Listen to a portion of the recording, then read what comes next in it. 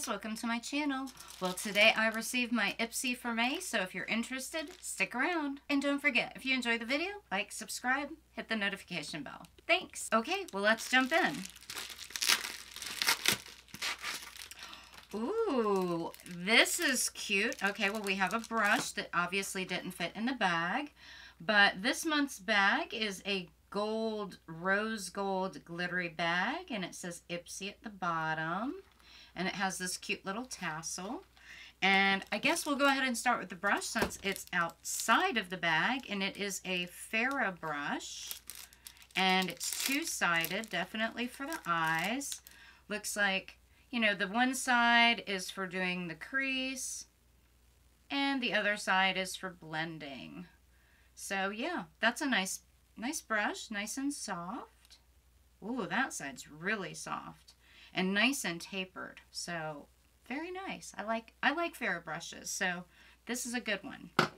Okay, well, let's see what's in our bag. And of course there's a card, but we'll look at that in a minute. Wow, this is interesting. This is a pretty large size of Bella Pierre Cosmetics HD Finishing Powder High Definition Translucent Powder. And as you can see, this is really, this is basically a full size. It says that it's 0.25 of an ounce, but this is pretty big. Oh my gosh, and it comes with the cutest little powder puff. How adorable. So, okay, well, that's good. Who couldn't use a little finishing powder or translucent powder? And what's great is since it is a little bit smaller, you know, like the Laura Mercier I have is an ounce, so that's much bigger. The packaging is nice, and yeah, I'll put this in my purse. Okay, the next item we have is the Beauty Crop, and let's see, we'll go ahead and open it. It looks like it's probably a single eyeshadow. Oh my gosh, that is really cute packaging. Oops. That is super cute. I mean, it's plastic. I mean, it's very lightweight and inexpensive, but at least it's, you know, got a cute design. Let's see how the product is.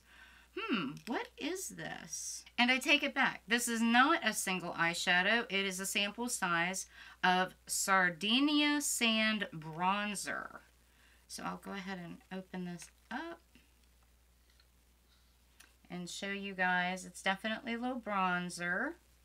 And I'll do a quick little swatch. Once again, you gotta love these little samples because they fit perfectly in your purse.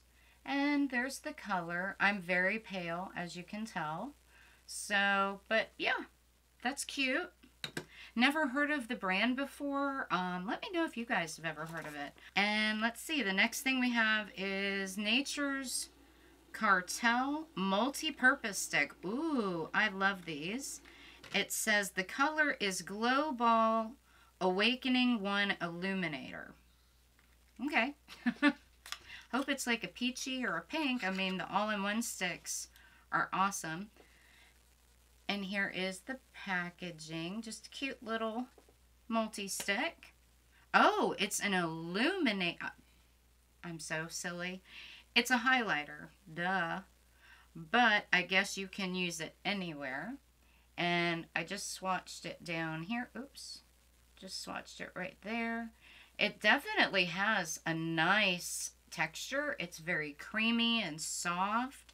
It's kind of like a duochrome where it has like the gold pinky kind of tones, but very smooth, very nice. They threw me off when they said multi-stick. I thought I was excited for lips, cheeks, and eyes. And let's see, the last thing we have is a Pixi, which I haven't tried much of their products. It's a Pixi Skin Treats H2O Skin Drink Pure Hydration Gel. Okay. Intense moisture gel instantly rehydrates skin. Okay. So there is what it looks like. And let's see. It does have a safety seal, which I always like that. And let's get it open and I'll give it a little try. Wow, this is really sealed. Okay, there we go. And I'll just put a little bit. Ooh. Comes out fast. It's definitely a kind of a watery gel, not a really super duper thick gel. Feels very hydrating. Oh, it smells wonderful.